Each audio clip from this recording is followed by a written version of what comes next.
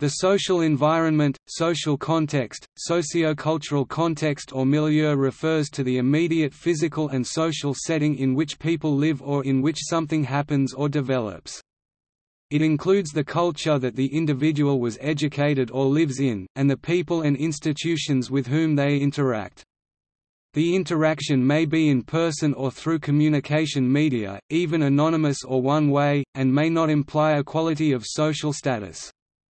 Therefore, the social environment is a broader concept than that of social class or social circle. The physical and social environment is a determining factor in active and healthy aging in place, being a central factor in the study of environmental gerontology.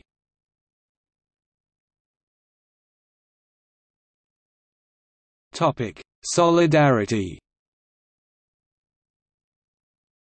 People with the same social environment often develop a sense of social solidarity. People often tend to trust and help one another, and to congregate in social groups. They will often think in similar styles and patterns even when their conclusions differ.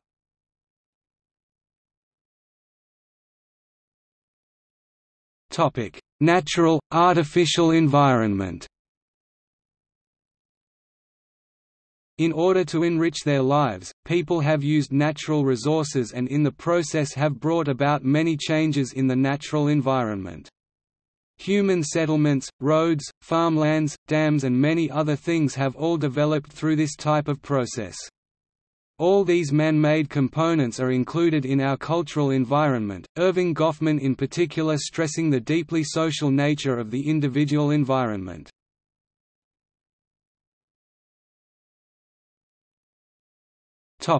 Milieu, social structure. C. Wright Mills contrasted the immediate milieu of jobs, family, neighborhood with the wider formations of the social structure, highlighting in particular a distinction between the personal troubles of milieu and the public crises of social structure.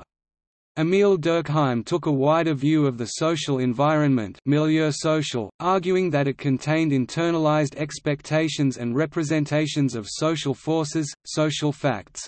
Our whole social environment seems to be filled with forces which really exist only in our own minds. Collective representations.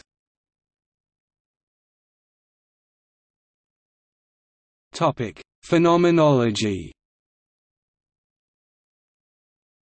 Phenomenologists contrast two alternative visions of society, as a deterministic constraint milieu and as a nurturing shell ambience. Max Scheler distinguishes between milieu as an experienced value world, and the objective social environment on which we draw to create the former, noting that the social environment can either foster or restrain our creation of a personal milieu.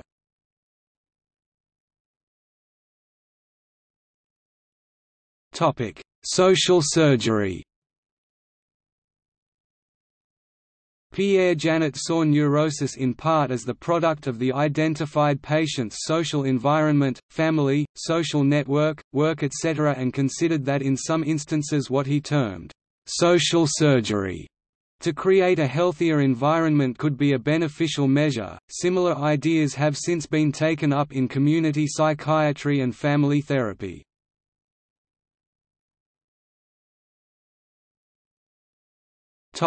See also: